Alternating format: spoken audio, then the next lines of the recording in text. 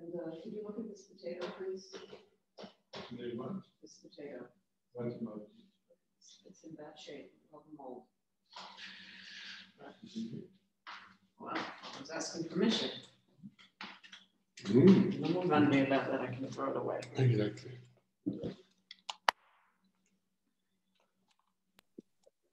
Hi, Karen. Good morning. Morning, Clalit. I was actually going to call you now, okay?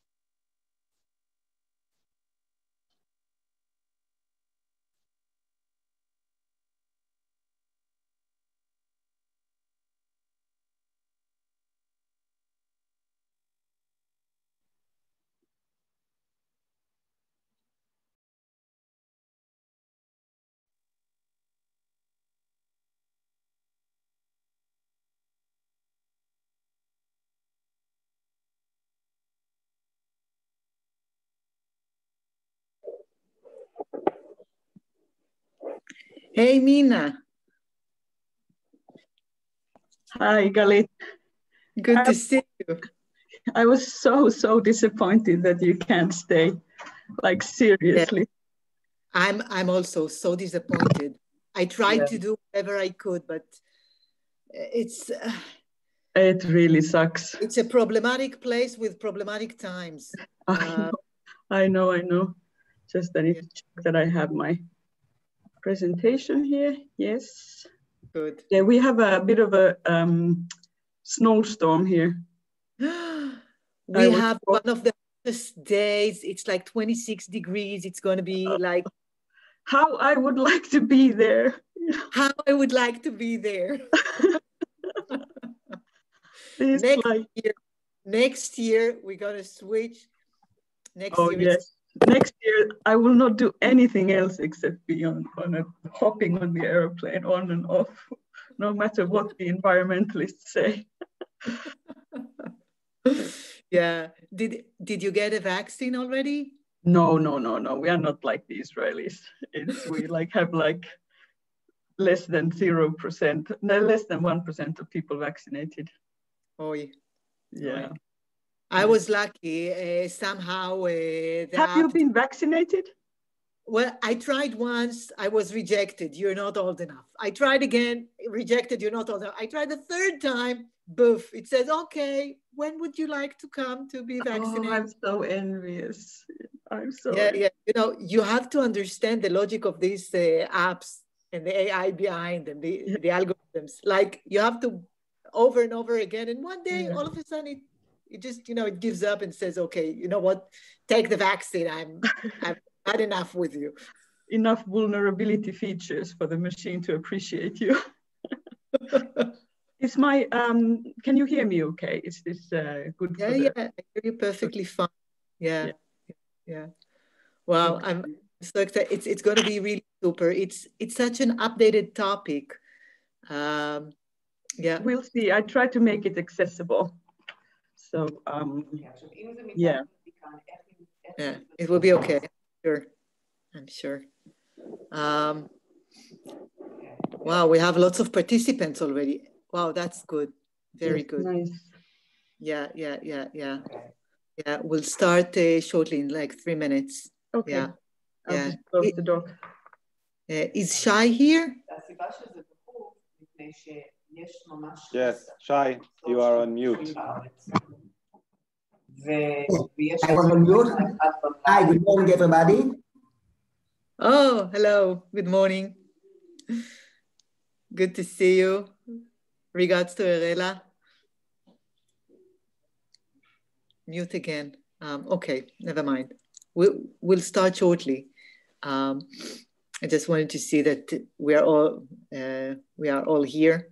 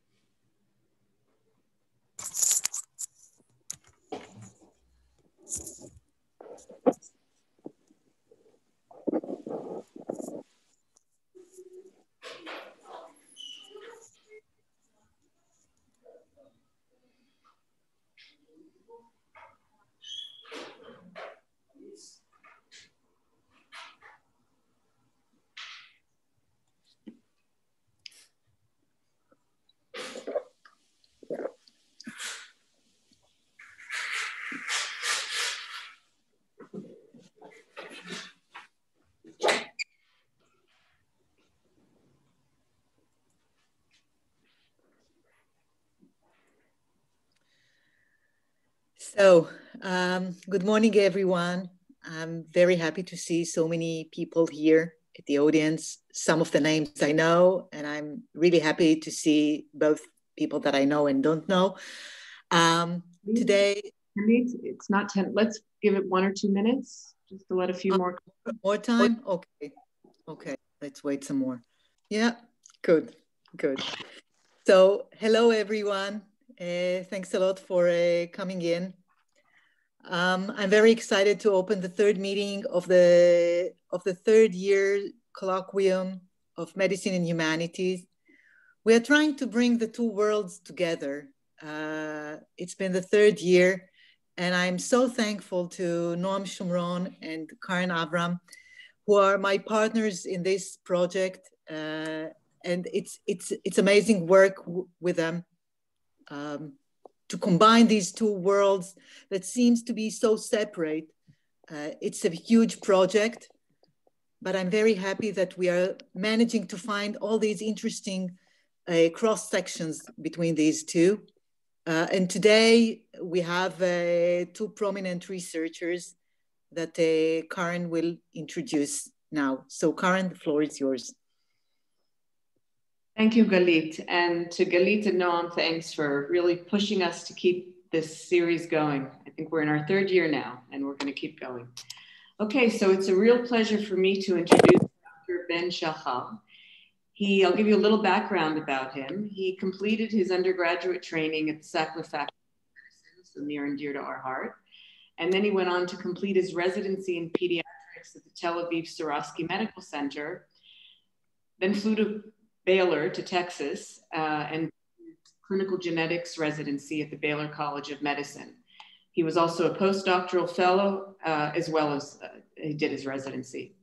His postdoctoral training was in the field of mouse model Tourette syndrome and autism spectrum disorders. He was also a very prominent researcher in Texas. She just about a year or two ago won the Breakthrough Prize, as well as many others. So I'm sure that was a really outstanding fellowship. Dr. Ben-Shachar is now the Director of Precision Medicine and Genomics at Clalit Research Institute and Clalit Healthcare. He's in charge of Clalit Emerging Biobank and its next generation sequencing activities, as well as Clalit clinical genetic policy. He's also an associate professor in the Department of Pediatrics at the Sackler Faculty of Medicine. So we're going to hear from him today. Please, very much looking forward to it. And I just want to remind the speakers, each speaker will have 30 minutes, and then we're going to have the question and answer discussion that'll be moderated by Noam. Hi, good morning. I'm about sharing my screen, so.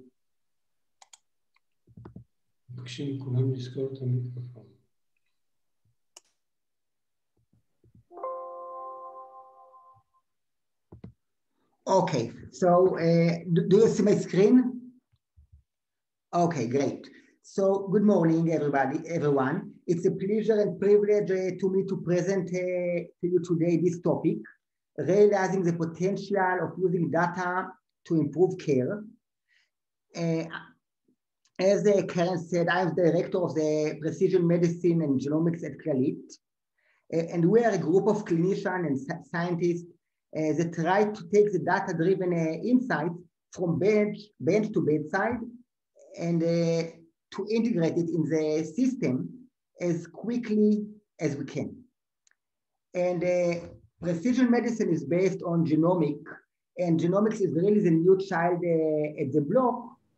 And nowadays, biobanks and population genetics are very popular everywhere. But we should remember that all of this is part of a complete effort associated with information. And this effort has been started many, many years ago, even before genomics was a part of it. And on my very personal perspective, those two worlds look very different, but for me, they are very, very similar because my spouse, she did her PhD at the STS, Science Technology Society at Bar-Ilan University. So while every morning I deal with medicine and with science, when I go to sleep or to bed every night, there is someone telling me, you know, scientific facts only stays true for about 20 years. And after 20 years, we know that they are not really facts. So having this in mind and having this notion every evening, I generate the talk to be relevant for both words from the beginning.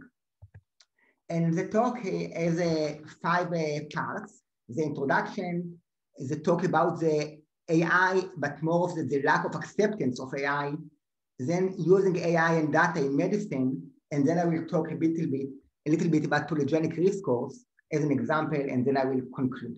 And I will stay on time, so this should be okay. As we know, why medicine is such an advanced field, there are many problems related to medicine. We know that about 45% of the necessary intervention are missed on the daily life related to medicine. We know that medical errors are the third more common cause for death. And we know that 30% of our care is futile with no any value added. And actually, being at the Corona era, we can see it very, very simply, and we can see many examples. One of them is that the fact that in Israel, during the first lockdown, there was 20% reduction in the mortality rate. It was not only related to road accidents and shutting, it was just related to the fact that we, the physicians, we perform less operations, we saw less patients, we provide less care, and when we did so, we prevent some deaths. However, during the COVID-19 era, we could see other things. We could see the vaccination invention and effort, which is unbelievable. Nobody would ever believe to have apparently effective vaccination for a drug in such a short period. But at the exact same time, you can think how long it took us, and we are still don't know, to know, do we need to have masks every day? Do we know how to prevent the disease? Do you know if you can get infected to COVID by food, by people, by talking?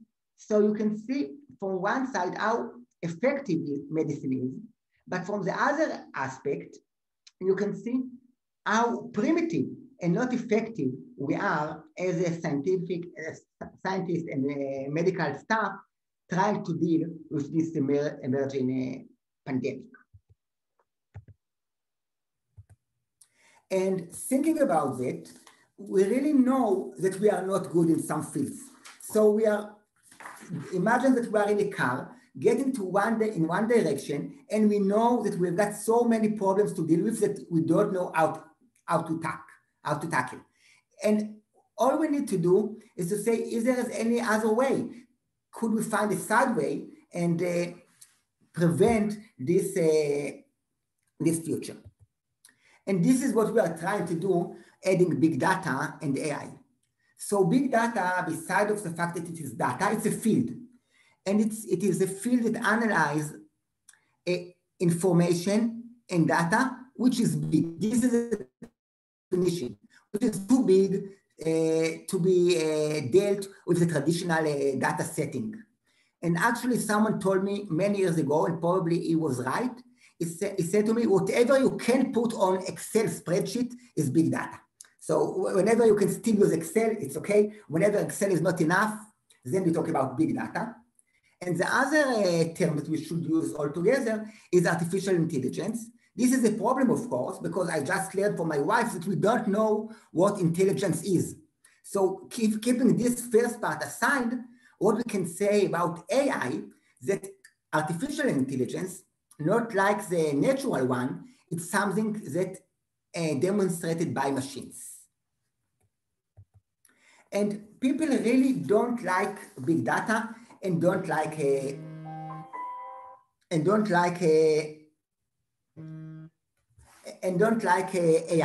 And there are many reasons for that. And one of them is just the human nature. You know, we use, especially in science and medicine, to have an idea, to have a hypothesis, to check it, to go stepwise, and then to solve it. But when we deal with big data that look on unbiased way, we don't know how the machine works. There is no one step belongs to other step, and then we got the conclusions and the predictions, but we cannot really understand how did the machine got to those findings. And actually this makes us trying to do what we always try, and this is doing the unblack boxing. So we say there is a black box, you don't know how it works, we will try to understand it. But when we try to understand how it works, we don't think like the machine. We just make an imitation of an artificial process that we do ourselves It's like that we see our dog and he is very happy to see us. And we say, oh, of course, we haven't been at home for a long time, but we really don't know how dogs think. And we don't know how machine thinks. But this is very uneasy for us to deal with this way of thinking. And the other problem is that if we cannot follow the way that the machine gets to the conclusion, we cannot have good enough control and criticism about the process.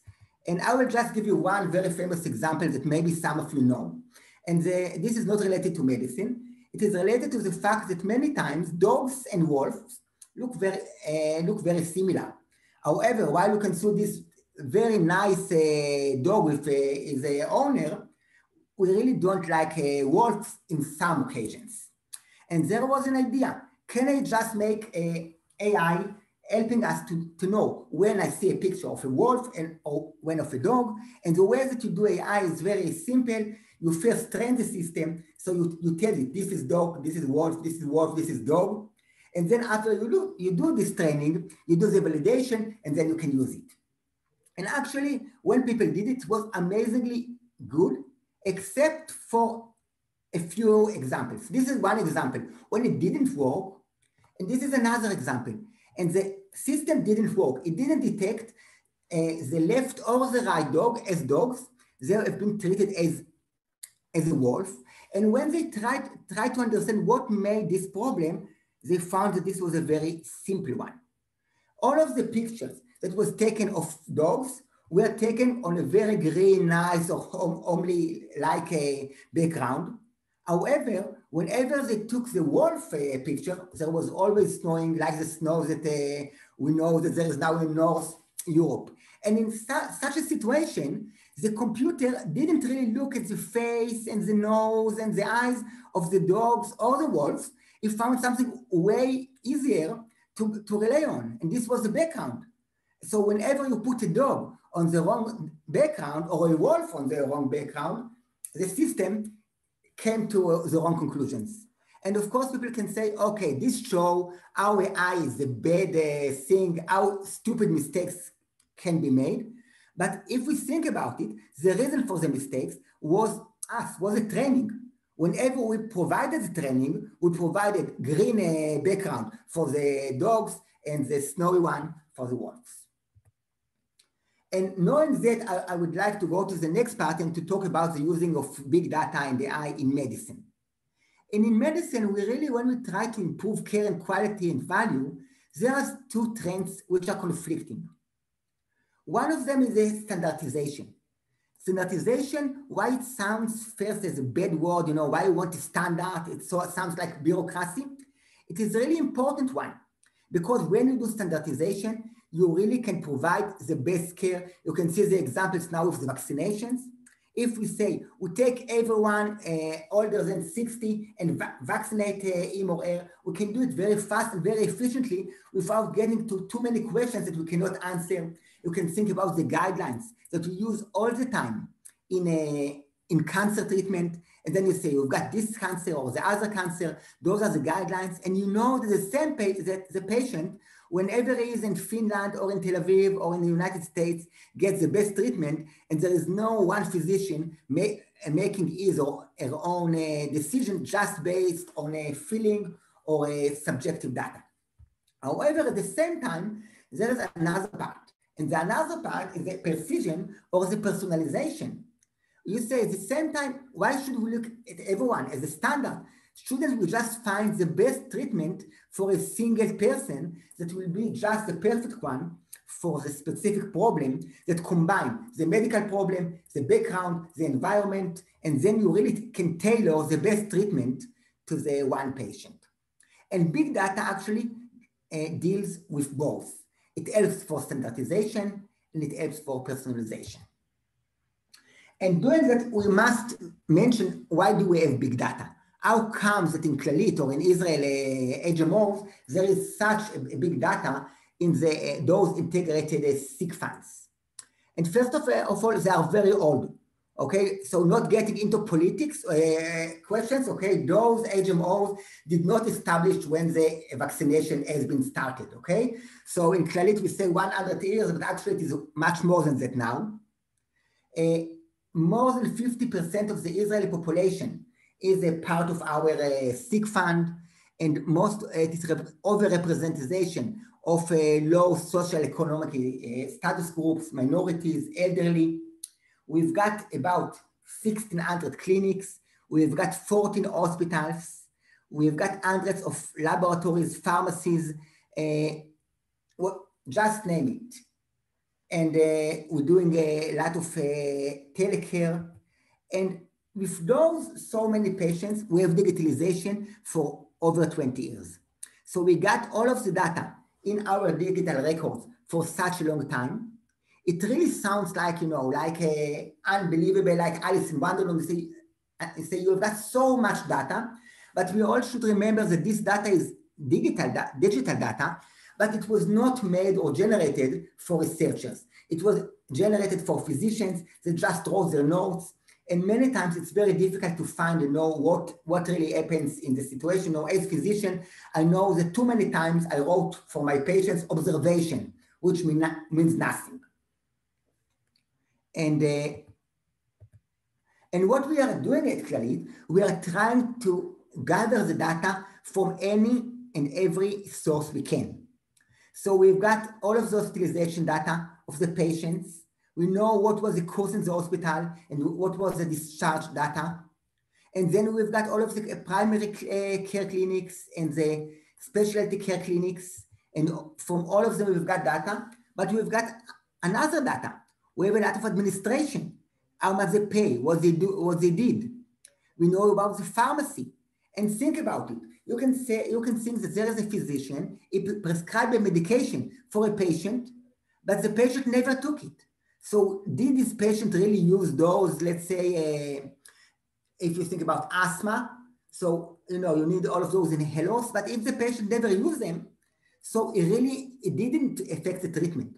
So we really cannot follow, did the patient put the pill in his mouth, but we can know, did he buy the medication? Did he buy it more than once? And if you see a patient and he time and again buy the same medication, you may realize that it makes sense that he really used it and not only bought it once and didn't use it. And we've got other data. We've got imaging and diagnostic. We even have got dental information and many other sources of data. We've got mental health data. We've got allied health service. We've got laboratory, of course. And we've got governmental data of what we call from the National Health and National Insurance Service. And there is a lot of national registries. And we really combine data from everywhere, because the idea is that, like the wolves and the dogs, that if you use one resource, you are prone to mistakes. So if there is a patient and the physician wrote a diagnosis of asthma, I cannot rely on it. But if I see that the patient is got diagnosed of asthma, and then he got another diagnosis of asthma, and then he got prescription of asthma-related medications, and then I see that he took those medications, and then I see that he went to hospital once. In the hospital, the physician saw that he has got bronchitis or asthma-related pneumonia, so then I can be sure that the patient had asthma. And the gathering of such data is one of the ways to prevent the mistakes that could happen from a use of data. And when we talk about using big data and AI in medicine, there are two main topics. One of them is the prediction one, and one of them is the precision one. I won't talk about the prediction, it's not my field, but I will just mention one example to understand how this field goes. So we have got many patients with what we call chronic kidney or renal disease. Those patients have abnormal renal function. Most of them will not have any problems. They may need some, low salt diet, some medications, but some of them will need after a few years to get dialysis, which is a big issue with a lot of mortality just by having the dialysis. And we were thinking, could we use AI to predict which of those patients are going to have dialysis? And the idea is simple. You take the machine, you feed it with all of the data that you have got, and you tell the machine, those patients with chronic kidney disease deteriorated and needed dialysis after a few years. and those didn't. And the machines look at all of the parameters and try to find those parameters that can predict which patient will need dialysis and which will not. And the moment the machines use it, it's very, very accurate. You can see that you can just take the population and make bins based on the risk. And when you think that, and when the machine detected high risk for such situation, for the need of the dialysis, it's really very much reliable. And this really changed the way that we do medicine, not only because we know to tell which patient that he should be more careful with the diet, that we should be much more aggressive with the treatments. I don't know if many in this audience know, but you know, for renal disease, you can do renal transplant. The problem is that if you do renal transplant after dialysis, the prognosis is not as good as if you do it without a history of dialysis for the same patient. So if you know which patient is supposed to have dialysis in the future, you really can tell not only when you should be more aggressive, but when you should look for renal transplant and find a donor ahead of time. So if and when the patient will need it, you will be able to provide it on time. And the other part that we use data is for the precision medicine. And the idea is to provide the right care to the right patient at the right time. And when we talk about precision medicine, we not only talk about the data from the patient, about the electronic medical records and the monitors and the imaging, as we mentioned before. We talk about genetics.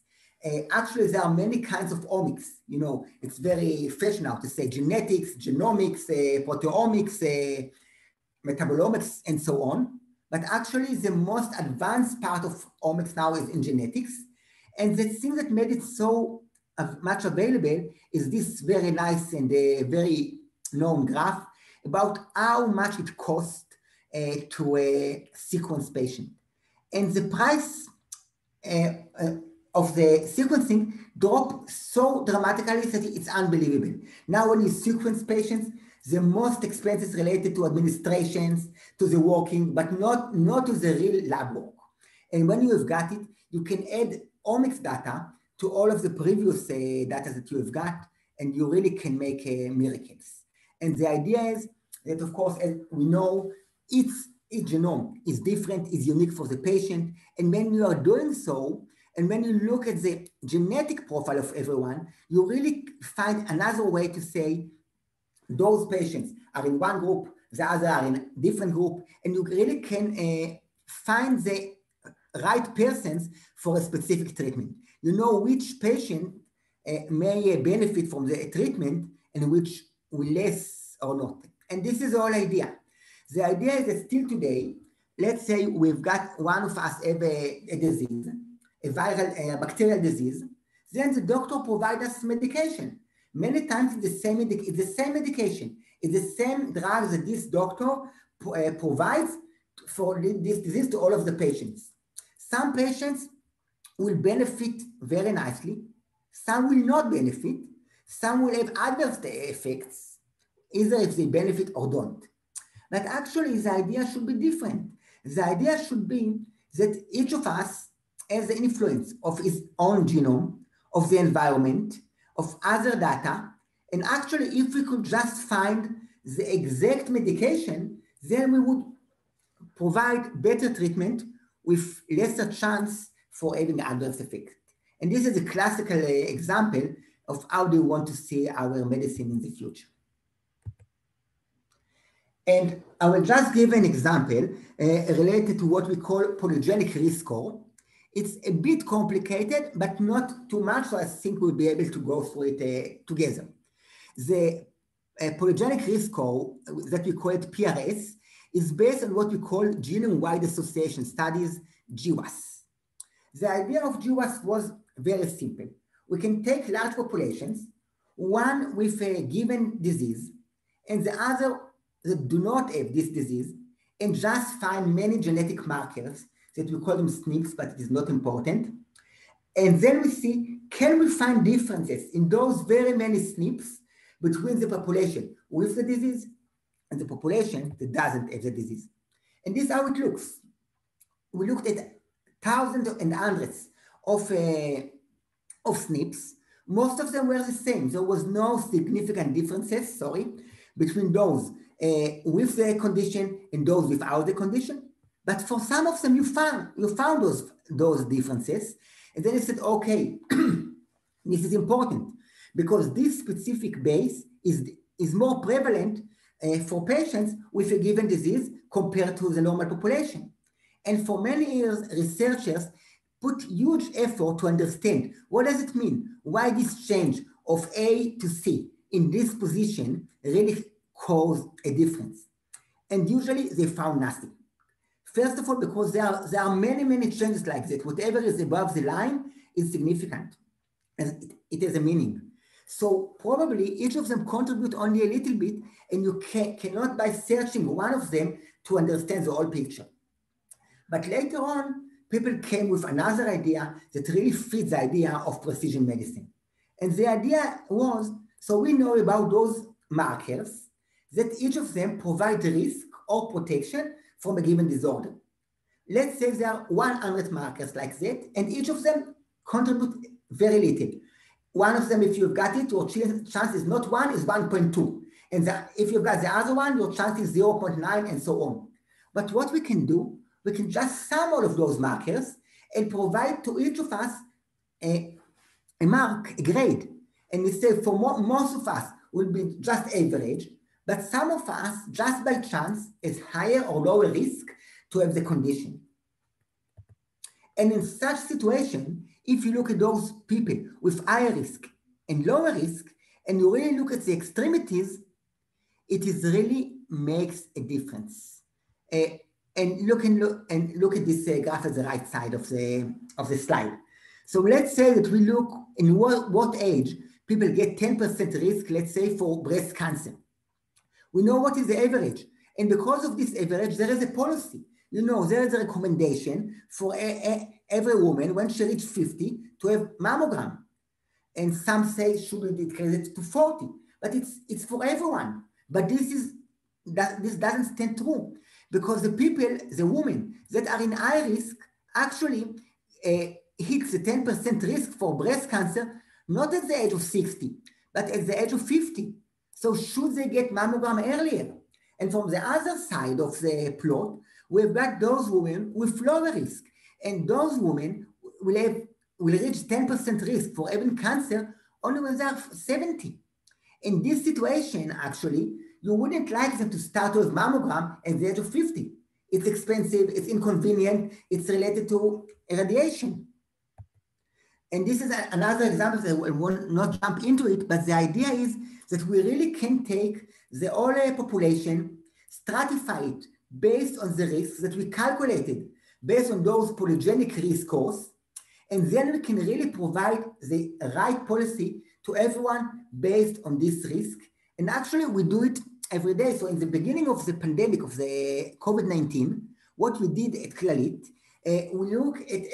we calculated the risk for having complications of COVID-19. And each patient of us had his own risk. It was related to age, but not only to age, to BMI, to chronic disorders. And whenever there was a patient diagnosed with COVID-19, the medical staff that were sitting at our headquarters, they found the information, the grade, the mark of this person. And they said, okay, this person had COVID and he's got the highest risk. He or she needs to go to the hospital. Let's see, and let's follow them in the best way we can. However, if this patient is in the lowest risk, we can feel very comfortable that he will just sit at home and do nothing. So those stratifications, they are based on big data, but they aim to provide advice and treatment and policy at a single or a very small level group.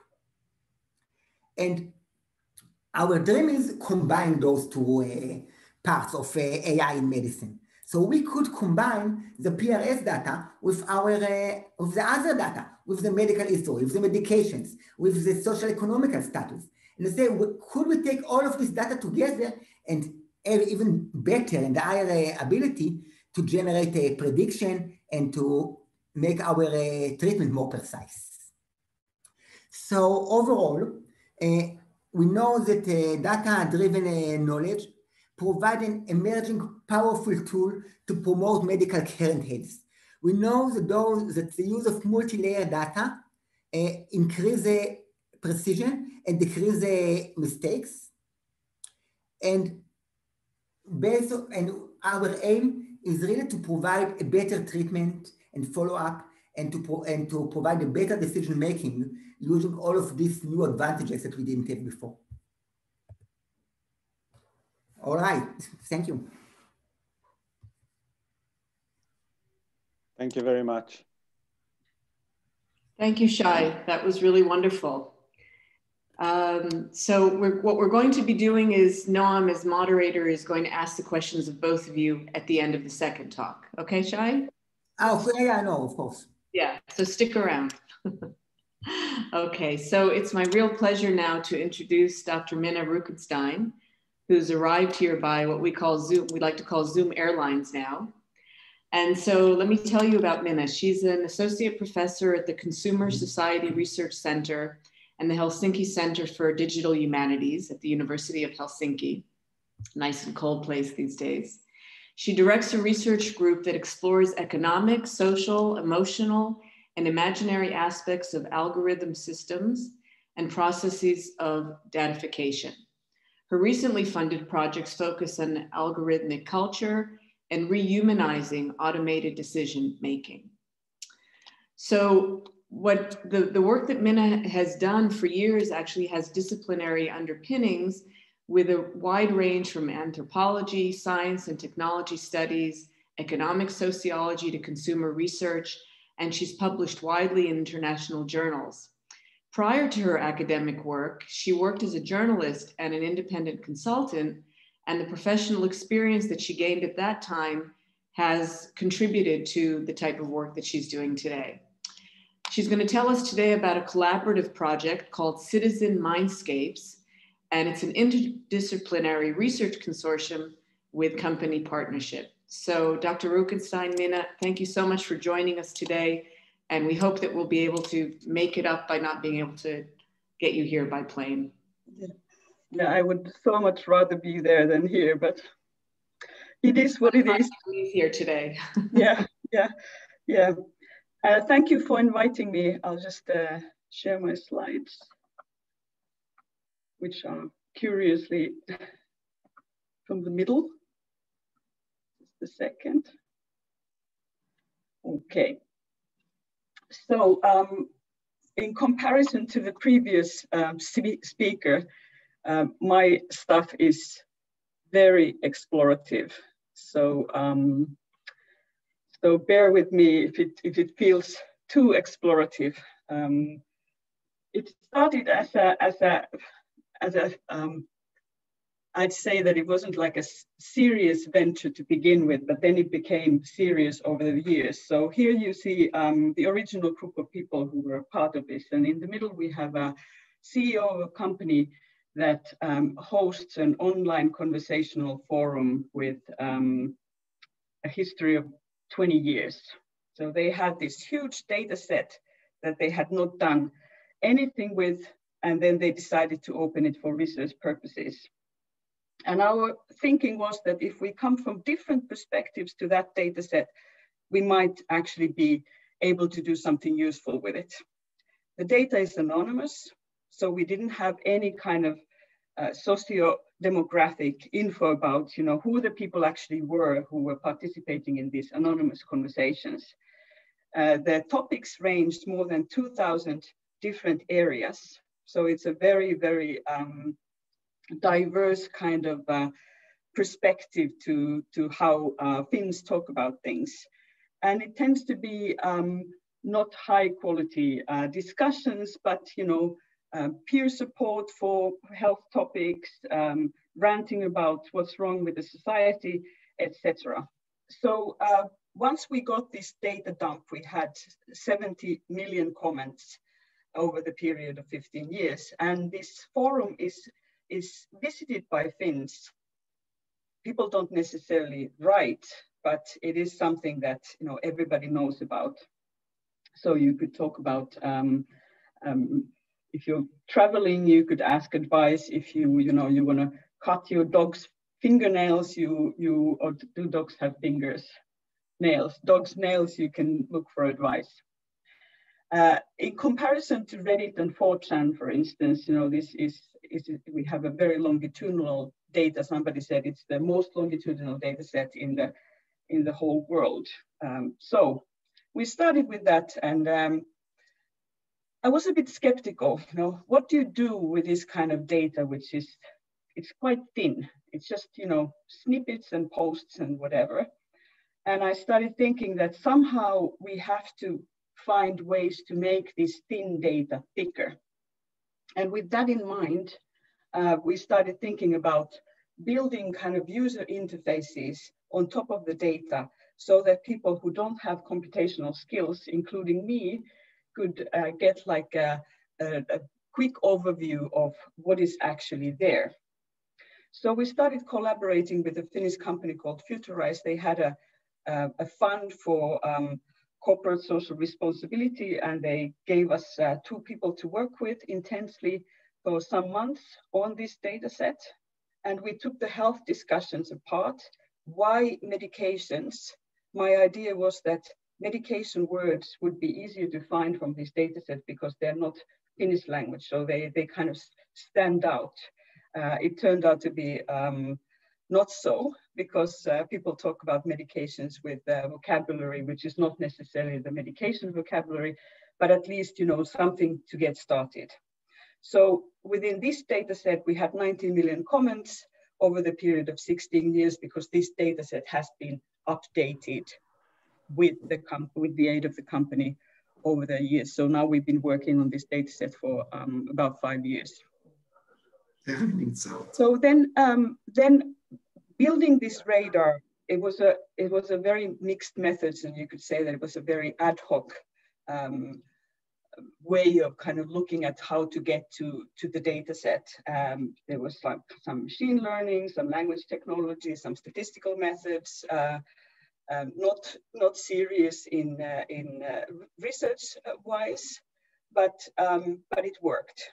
So there's some actual computer scientists who are now looking at how to do it better. So this was obviously just the start. So we built this user interface, which is now available online, and you can type in keywords, and then you can get to the discussions where people talk about those medications. So obviously it's a prototype, and I haven't been able to continue this work, but there's a lot that could be done to make it better, to add new functionalities and develop it further. So what we had in the end, we had 1,500 so-called keywords on drugs and medicine. And then we added in the process also how they were correlated with certain symptoms and sensations, and what the dosages of the medications were that people were talking about. So when you search this user interface, you can't search anything. The keyword has to be already there. So this is how it looks like. So this is a widely used headache medicine. So you can see that, okay, the dosages that people talk about, they are the dosages in the medications that people can buy from the pharmacy. And it's related to symptoms like toothache, menstrual pain, backache, nerve pain. So then when I was playing with this, I started thinking, well, first of all, I was very disappointed when we had built this, people didn't use it. It was as if people didn't know what to do with it. So then I thought, okay, I have to show that you actually can do something with it. And I started playing with and looking around like, okay, so which discussions might be interesting to focus a bit more. And I wanted it to be something that people talk about quite a lot, or medications that people use quite a lot. So I started looking at antidepressants. 7% of Finns use them yearly, and this is pretty much the norm in Western countries. And when you start looking at the discussions, you know, the first thing that you start thinking about is that, okay, so antidepressants are not very competent in a sense that there are major uncertainties. First of all, how depression is diagnosed, even though these medication discussions, they don't necessarily talk about the depression per se, but they talk about antidepressants. And then when I started looking at actual research, there are also, not only in how people talk about these things, but also in actual research, there are major uncertainties in terms of how these drugs are developed, tested, and prescribed.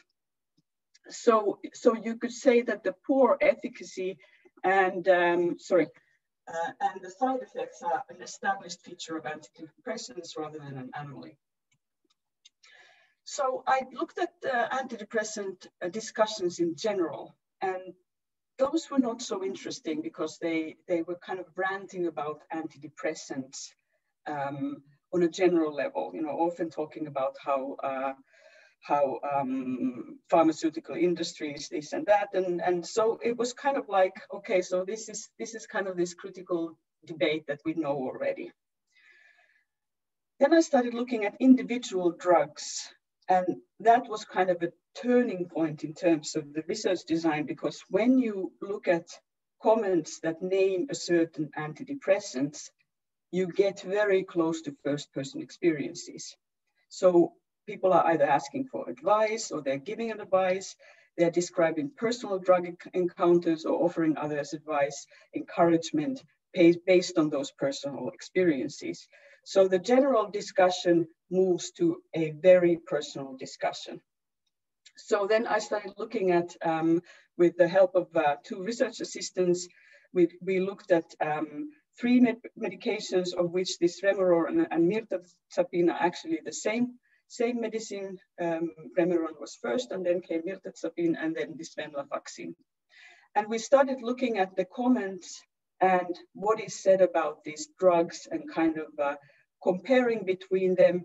And the interesting thing was that if there was a side effect, like people gain weight, then we would actually get stories of people complaining about gaining weight, or if they said that they are, you know, there are losses of sexual desire, the side effects of the drug said the same. So you start seeing kind of this side effect driven discussion, which has a foundation in the way these drugs work. So this is how they look like, you know, when you look at the discussions, and this is where we need the machine learning. The machine learning is needed for handling the linguistic variation, because when people talk about these drugs, they use nicknames and they use very many different ways of writing. They misspell the names, etc. So the interesting thing is that a lot of studies that talk about people's experiences with medications, they are interview-based or narrative-based. But what this medicine radar does, it actually breaks the human-driven logic of conversation, because it takes those posts that mention the drug, and that they don't care about how these posts are related to each other. So what it does, it opens a view to how these medications, what kinds of agencies these medications have. And the interesting thing was that when I was reading the material, I started thinking about Jane Bennett's book. I will introduce it in a bit. This kind of new materialist study of human machine or human thing entanglements, how people work together with material things. So this kind of thing power. So based on these stories, these medications, they actually had power over these people's bodies. They had pill power. And this is the book. This is Jane Bennett's Vibrant Matter, The Political Ecology of Things, which I had always liked this book quite a bit, but I never knew what to do with it. So reading this material kind of invited, because it was saying that these medications, they are vibrant matter. So, so you started kind of seeing that, okay, here is something that where you can really talk about think power, which curiously has not been talked that much about in the realm of studies within this kind of new material. What is it called? New materialist studies. So Jane Bennett, what her book does, it kind of offers a perspective to less certain and vibrant aspects of antidepressant encounters. It becomes very close to the bodies, like these snippets of texts that that the medicine radar finds. You know, they're very kind of bodily the stories. And it recognizes that there are efficiencies and inefficiencies in medical encounters. So these snippets were not only rants about how medications are bad for people, but people were also really praising the effects of medication. So they were both. So they were kind of like saying that, okay, for me this worked fantastically, and then there were others for whom it didn't work at all. One of the things that I started thinking immediately was that why do we actually talk about side effects? Because where is the side of the bodies where you can put these effects of these drugs? So even though the unintended effects are listed as side effects, but the effects of drugs are actually always lived, whether they're intended or unintended. So if one becomes hungry, drowsy, has itching or sores, loses sexual desires, they're really much life effects rather than side effects. Another thing that Bennett's book also kind of highlights is this difference between mechanical and emergent causality. Mechanical causality is when something works as intended. The drug does what it's supposed to do, for instance. But antidepressants were very much kind of emergent causality driven, in a sense that the drug acts differently in different bodies. This is actually where we would need quite a bit of precision medicine to understand which drugs work for certain bodies. And also something that people talked about a lot was this, how differently the drug works within the same body. And then when you add to this that people take not only one drug at a time, but they actually take several drugs at a time, you have quite a bit of going in terms of causalities. So then when I started actually exploring, and with very kind of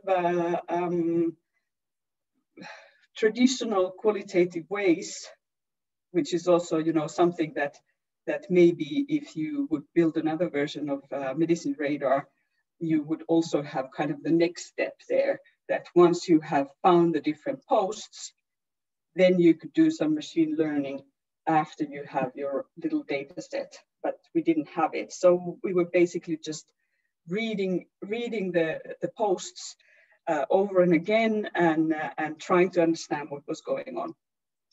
And I think the remarkable thing was that they didn't say things that had not been said before in qualitative studies. So there was no kind of entirely novel aspects to antidepressant encounters. There's fantastic research done on how antidepressants affect people. But the interesting thing was that there's kind of different registers in which these encounters are discussed. So if you take a more science and technology studies driven approach, you're interested in how this kind of stabilizing of antidepressant encounters happens. So there you might be talking about how people are tinkering with medications, you know, trying to get the dosage right, how the material surroundings in your home, for instance, are part of your antidepressant experience. So you're kind of looking at these various kinds of entanglements around antidepressants. And that was in the material that we were looking at too. Then there's the more kind of phenomenological approach, like you're basically observing what the pill is doing to you.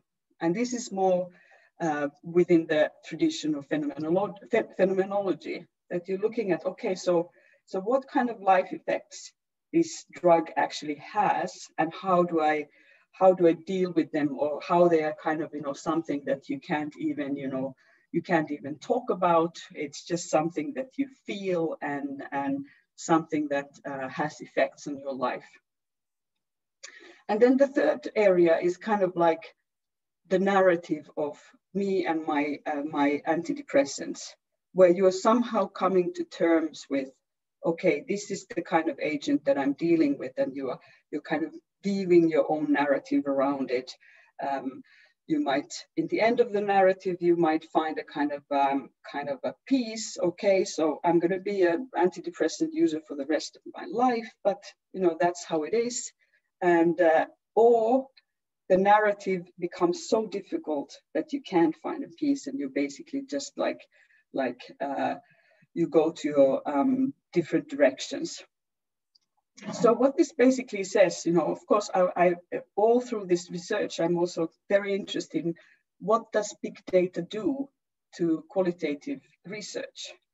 And the interesting thing here is that even though we had this huge data set, it didn't uncover novel aspects of everyday medicinal encounters, but it offers them collective weight. It actually says that, yes, this one has this experience, and this one has this experience.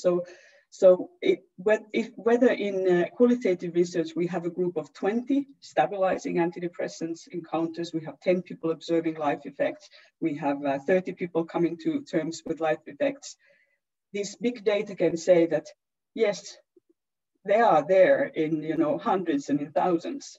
So we should actually pay attention to these experiences. So what it does, it pushes us to see more clearly collectively shared features of human antidepressant experience. So actually the radar, it participates in the research design by promoting a mode of observation that locates first-person accounts by tracing the drug. Don Nafus has talked about this as an N of many ones type of research.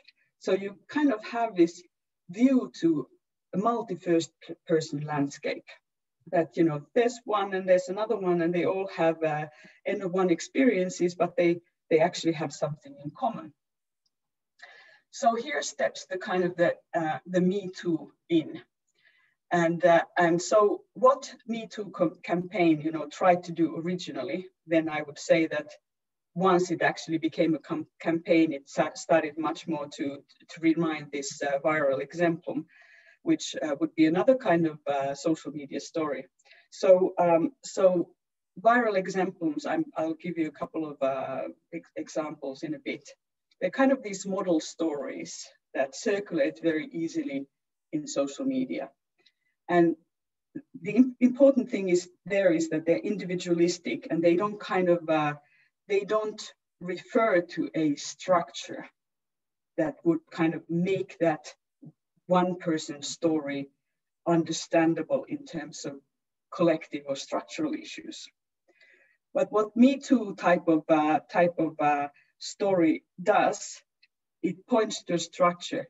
I have an experience, I have an experience. These two experiences are a little bit different, but they point towards a common structure.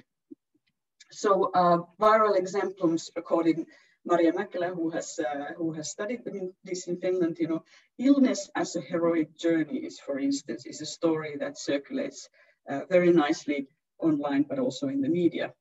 Brain cancer taught me healthy selfishness. Well, when you look at these antidepressant posts, there's nothing heroic about them. You know, maybe somebody tries to be a little bit heroic when they are in the kind of when they are in the narrative mode and telling afterwards their story. But most of these posts are kind of trying to understand what is going on with this capricious and weird medicinal agent that is so difficult to master and does kind of odd things and works or doesn't work. Another one is this Good Samaritan, but we don't need to go into that. So the Metoo structure, it mobilizes first-person experiences. So the radar can offer a view to these Metoo experiences, but importantly, they have not become a campaign when this kind of campaign mode starts to kind of shape the story structure in a way that the original Metoo kind of disappears. So these are Metoo experiences that don't have this kind of power of the Metoo campaign stories, because it's kind of like, okay, so I'm handling this situation like this, and I'm handling this situation like that. There's not enough campaign material in a sense. So here we are kind of in this multi-first person landscape where the qualitative and quantitative come together, N of many ones. And it calls for seeing beyond the individual. So it starts to give form to these felt life effects of antidepressants, and ultimately it starts to raise more general questions about medicinal agencies and how they should be dealt with collectively.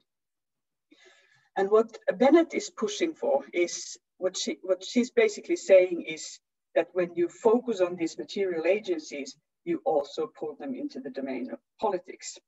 So if you would start politicizing life effects, and of course they have been done, of course the normalization of antidepressants in terms of mental health care has been an issue and has been discussed.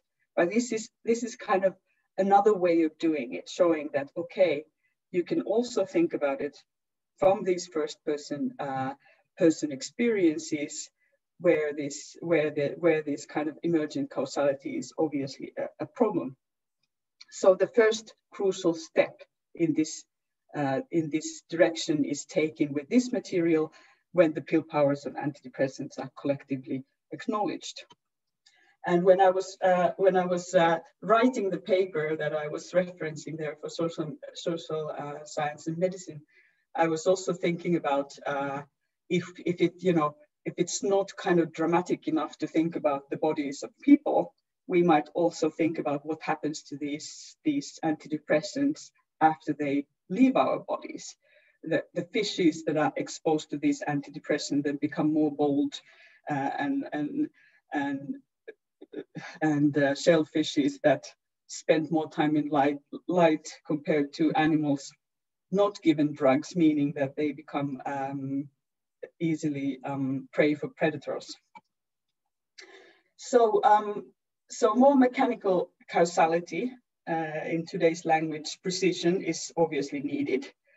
So the normalization of long-term antidepressants use has consequences for the depressed, obviously.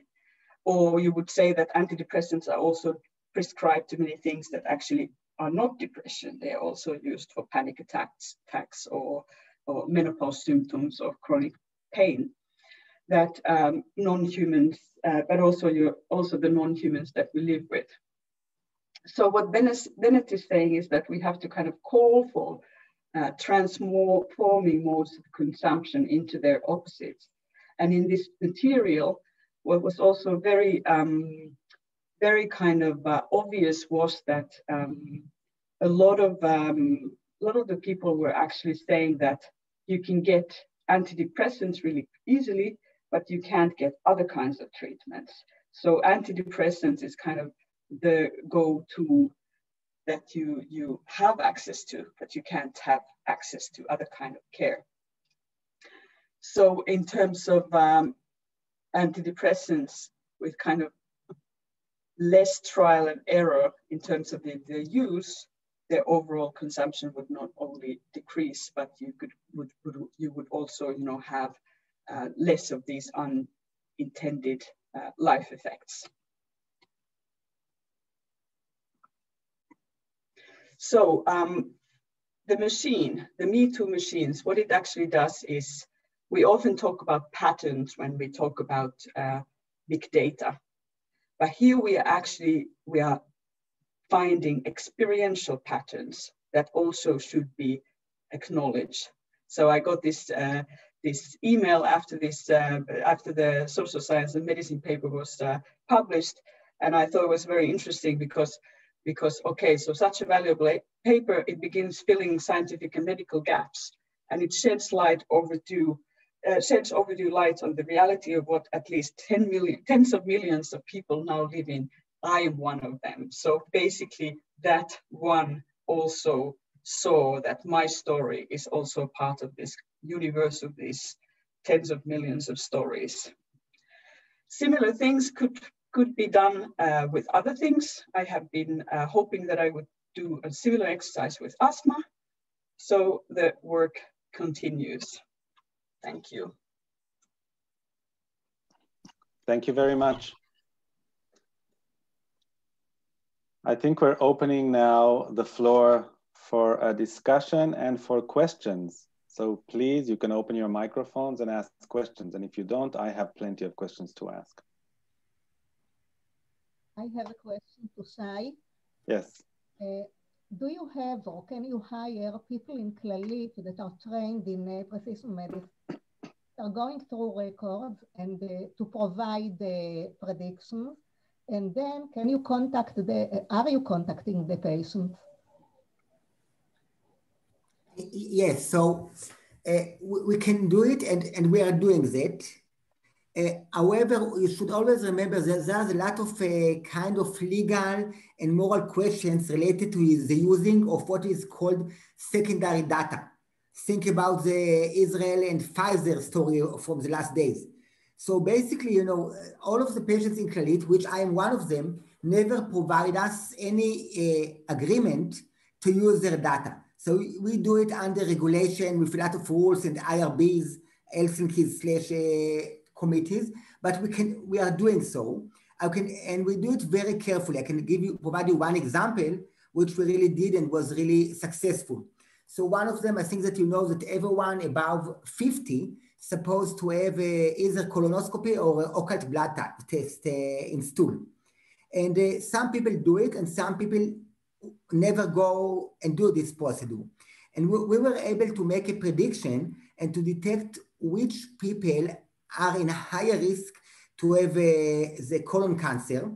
And what we did, we didn't take all of the patients. We just looked at Clalit patients over the age of 50 that were supposed to do the occult blood test and never did so. So we didn't took any further risk. We didn't invent, you know, the medicine from the beginning, but we really concentrated on those people and say, you know, you were supposed to do occult blood test. And we told the physician, actually, we electronically provided information to the physician and told them, please call those patients and let them know that they really should do the test. They'd better do it and not just say, okay, it's another recommendation. So we do it all the time in many, many fields. Thank you. Minna, can you update us on where the project is standing now? And is there, for example, a reference to COVID-19 as well in Finland? Yeah, so it's nowhere. Unfortunately, this project is it's too weird, I think, for the company to continue with it. So everybody thought it was a great success, but then going forward, it would require that we do it in a much more rigorous way, and we start like kind of really working with it. And I haven't been able to get the team together. So, and then unfortunately, I got research funding for other kinds of projects. So I'm fearing that this part of my work will kind of not continue. So, so of course, there's other kinds of digital health initiatives also in terms of COVID-19. And I think one of the most successful has been kind of digital health symptom checker kind of thing where people can check their symptoms themselves and then they can communicate to the healthcare service. So that kind of thing. But unfortunately, nothing with medicine radar. Shay, you mentioned the biobanking at the beginning. Can you tell us a bit about the biobanking that you're leading and where it stands? Yes, and I will start and say that this is on its beginning, which is unfortunate because as we all could see in the COVID-19, biobanking has huge advances. So if you think about all of those papers in Science that detected genetic risk factors for COVID-19, almost in all of them, the UK Biobank, which is the best and the most oldest and most established biobank in the world, was involved. Because what they did, because they've got information for genetic information regarding 500,000 people, they just could find those people from this bank that had COVID-19 infection and very easily, immediately could look at the genomic data and look at the differences. And this is the ultimate goal of any biobank. So we really just started to recruit patients lately in the last couple of months. However, we do have the advantage of our EMR, of the electronic medical records, in difference of most of the other biobanks. So UK Biobank, for example, could not get hand on all of the medical records. What they did, they invited people to their centers. They asked many questionnaires. They did a physical test. They did many other tests. But this is not like having medical records, because if someone will ask me, Shay, what kind of medication did you get for your pharyngitis 5 years ago? I don't even have a clue that I had pharyngitis 5 years ago. So we do it much slower. It really requires a lot of effort and a lot of budget, which in Israel is not available. And now with the COVID, it won't be available soon. So we do it with partners. But we are start building it, and from the very beginning, whatever information we've got, we can immediately connect it to the email. But can you tell us what is the goal? How many people spread in the population? What samples are you going to collect? Yeah, I will. So the goal is so first of all, as I said, there's many kinds of omics, but we will start with genetic data, genomic data, just because this is the one data, as Noam knows very good, that we've got the most of the information about, and it is more practical one and very easy to collect.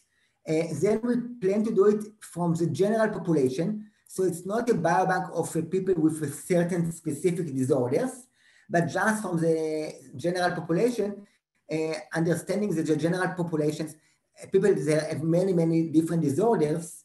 And of course, it makes sense to take it from older population because they've got more disease and we've got more information about them. We aim to start with about 80,000 people, but the ultimate goal for us is not having a biobank, is adding genomic information about any member at Clalit or in Israel. So this is the ultimate goal. So you would like that everyone, when it turns 18, because I don't want to talk about people younger than that, will have genetic testing. This kind of testing can provide information about risk for autosomal dominant disorders like cancer, of being carrier of disorders, of polygenic risk scores. So it's huge information. And nowadays it's not so expensive, but still adding 4 million people and doing those tests, it's really expensive overall. But I'm sure that I don't know, I don't want to predict because we can say nothing, but I guess that in 10, 15 years, I would like to hear your opinion. Everyone in the Western world will have his own genome data on end connected to his email. Well, it's not a technical issue anymore. It's an ethical issue now. So I don't know how much the standard non-diseased individuals would agree to having the entire DNA read. Maybe if you can chop it up to small pieces and tell them specific information about specific diseases, it would be easier to digest the information. I'm in favor, obviously, but I don't know. You have access, obviously, to patients and to 55% of the patients in Israel. Maybe you know better how compliant people are to sequence their DNA. So actually, we know from the biobank, from the research, that people are very compliant. However, I think that nowadays, because of the COVID, people really do collaborate with medical effort. I don't know if it's going to stay like that, in the couple of coming months or after that.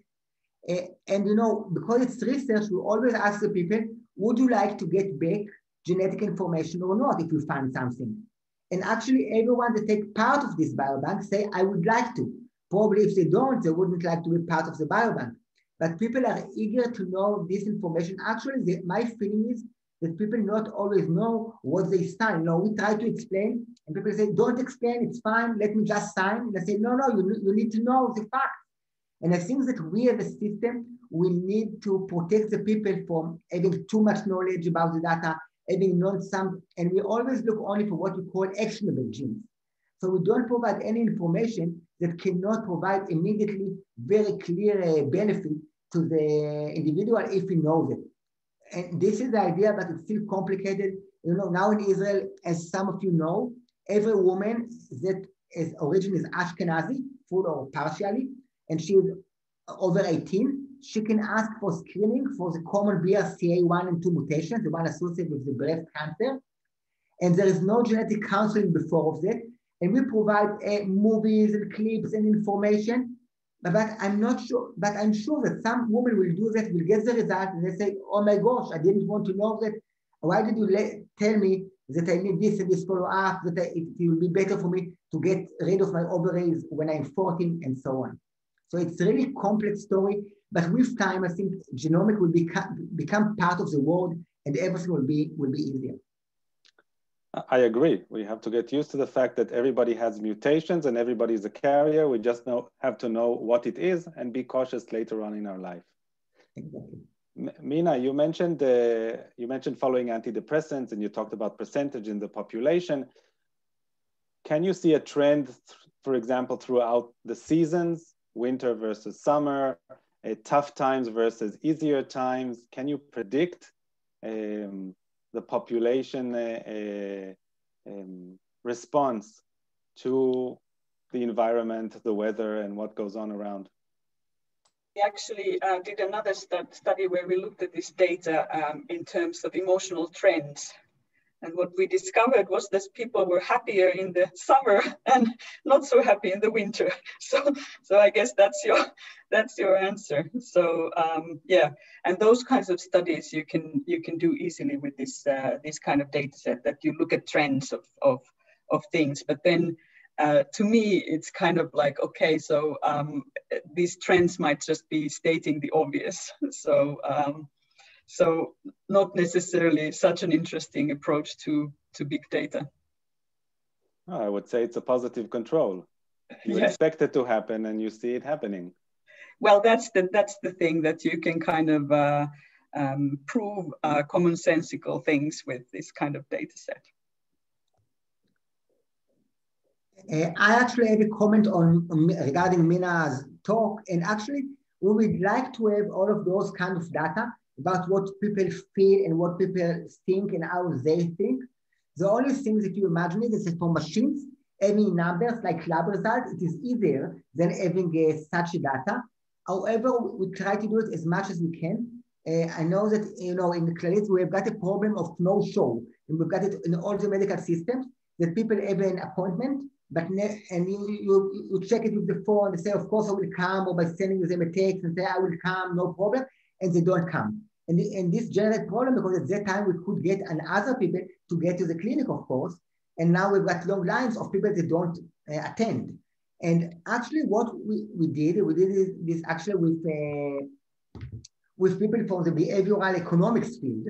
We really try to understand what people think, why they don't come, what will motivate them to come. And actually we ended to send a personalized SMS texting based on what we know about the people. So, if there is someone 70-year-old and you ask him to come and say, I'm old, why should I come? But if you say, your grandkids really would like to see you around many years, they will come. It's funny, but it really works. So when I talk about multipliers, the kind of information Minna talked about is absolutely relevant. The only question is, how can we dig it? How can we get it? Yes. And I really like the no-show example, because it's a really good way of also looking at, how services respond to what people do. So you look at it from the perspective of the service, because some of the things is that we sometimes think that big data needs to be about personal data in a sense of personal data. But what I like about the medicine radar is that we don't need to know who these people are necessarily. We don't need to know with no-shows, we don't need to know the personal characteristics, but we can do some sort of estimates, and like you said, and then we can, you know, we can build kind of these profiles. And if we can respond to those profiles in a way that aligns with their experiences, then you are more likely to get a good effect. So yeah, so I completely believe that with this kind of experiential data, you can get to really interesting things because it's unsolicited data, which also makes it difficult to work with. But the fact that these people were talking about antidepressants when nobody asked them to talk about them. So there's not an interviewee who says that, you know, try to remember what your antidepressant encounter was like, but they're writing when it's actually happening, when the situation is on, so to speak.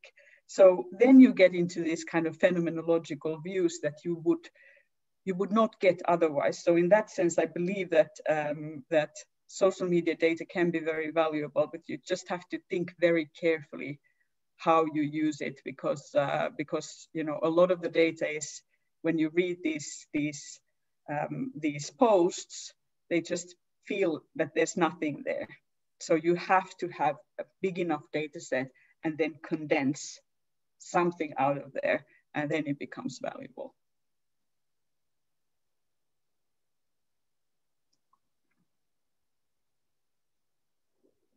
Israelis are usually so talkative. Where are all the, you know, the provoked questions? Everybody's out in the sun. Everybody's out in the sun. It's a sunny day outside. Oh, really? We have a snowstorm. No, we always have sun. I'm sure people are still inside. Yeah.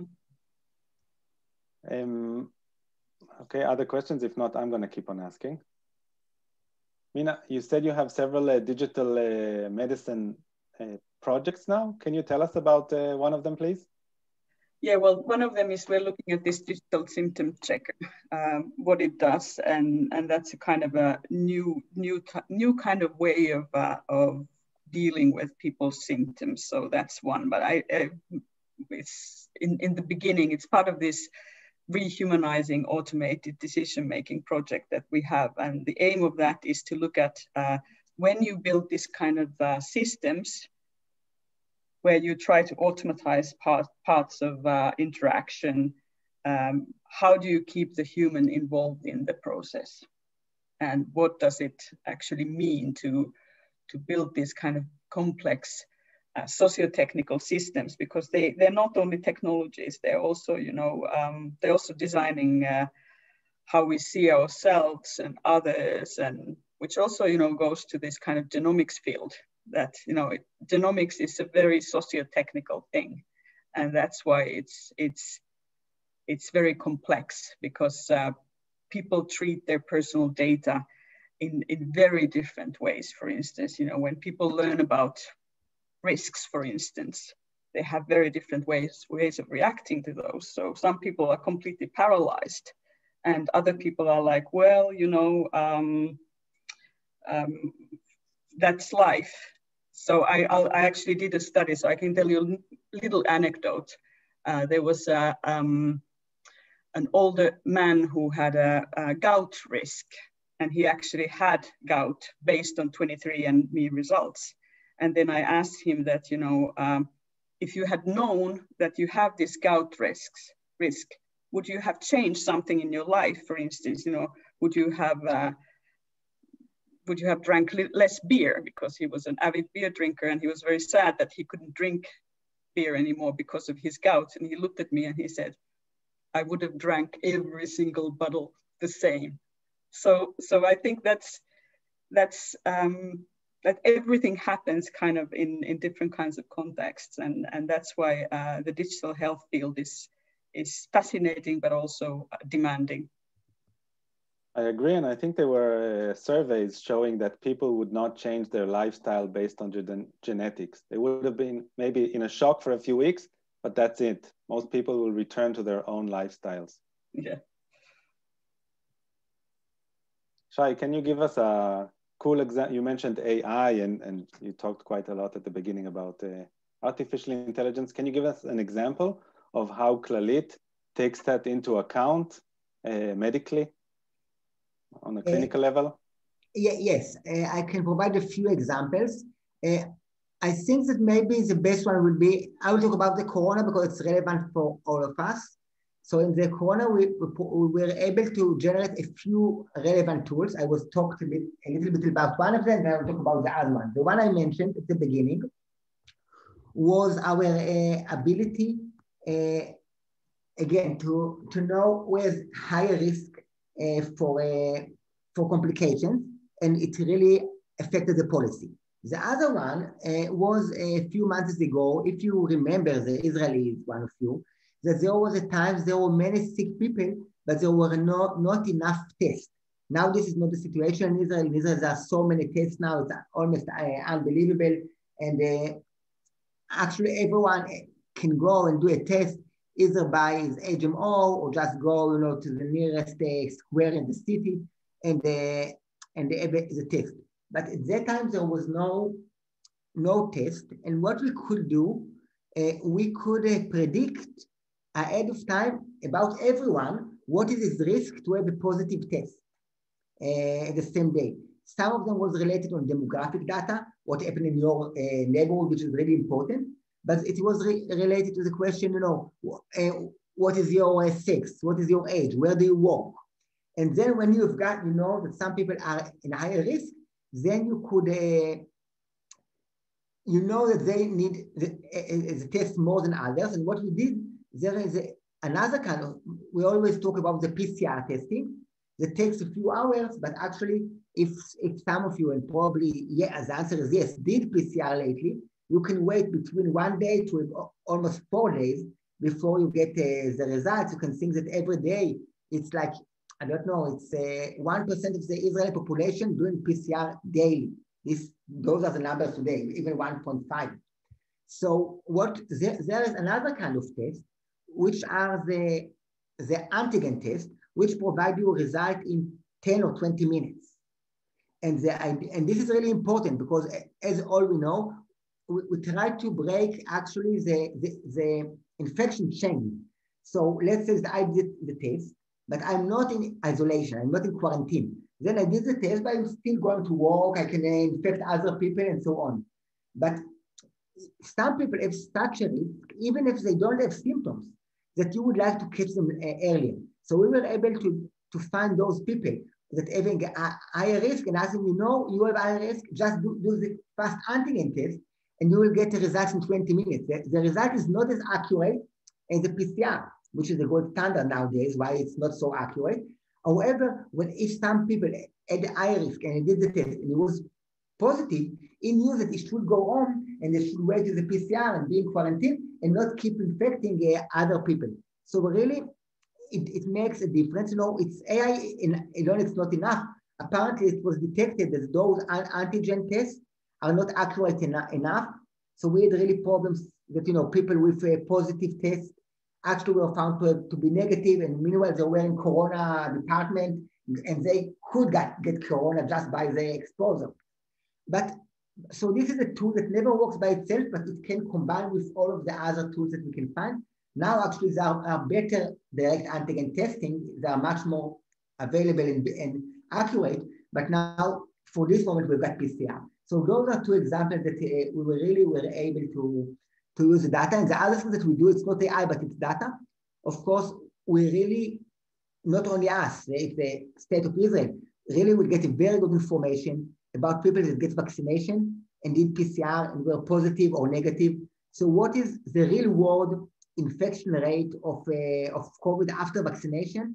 I'm sure this news will come from Israel, and you should expect many New England Journal of Medicine papers coming with knowledge important to all of the world, because Israel is really a very big lab with a lot of digitalization.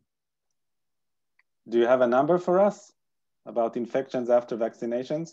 It's really easy. So I'm the first one at Clalit which had vaccination. So I had my second one 2 days ago. My arm is still aching. So we really started to gather information. but it seems that the information provided by Pfizer is correct. If you remember the famous graph, they showed that starting after 12 days after the first shot, it will be, you start to see separation between the people vaccinated and not vaccinated. And actually, if you think about it, about medicine and science and just common knowledge, so in the UK, as we all know, they decided to provide only one vaccine and to wait 3 months before they provide actually even more, up to 12 weeks before they provided the second one. There is no any medical data that support or doesn't support their knowledge or their policy. We will be able to provide it to some degree, because after 3 weeks, everyone is going to get the second vaccine shot, but we'll be able to know how effective is one shot between 12 days and 21 days. So it looks good from the beginning, but it's really the beginning, and each day we have more information, and we get it every Sunday. So Noam, you are welcome to call me with the very fresh secret news. Yeah, I prefer the Israeli experiment than the UK experiment. And we're out of time now. So I want to thank everybody, and I think I can summarize it in one word: data. Okay, it could be different types of data, clinical data. It could be data that you can collect online, data of blogs and discussions. If we know how to manage the data well enough, I think we will be able to help medicine, and biotech and pharma companies could really drive in the right direction, and HMOs, of course. And we're all participating in this huge experiment since the beginning of 2020. And we hope that this experiment will be over very soon in 2021. Thank you very much. Thank you. Thanks. It Bye-bye. was very interesting, very nice. Thank you. Minna, can you stay online for a minute?